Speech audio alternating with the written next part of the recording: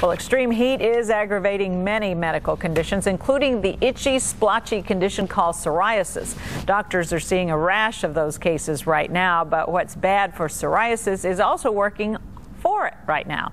Here's Channel 8's medical reporter, Janet St. James.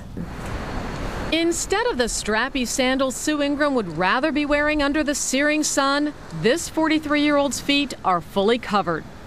Because my feet are more sensitive to pressure, as well as they're not pretty. I can't paint my toenails anymore.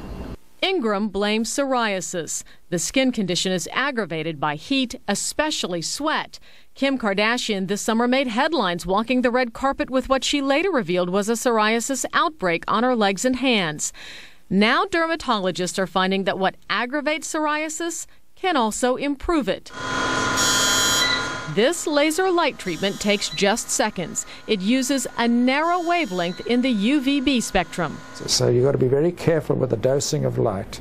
And the wavelength of light that is used in this laser is very specific, and if used carefully, it doesn't burn, and the patches clear up within about 10 treatments. And you can see the patch on his scalp here.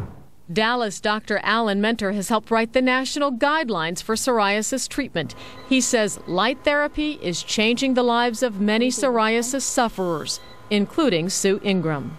It has had great results compared to my other topical treatments and soaking treatments. It has completely cleared up some of my areas. Janet St. James, Channel 8 News.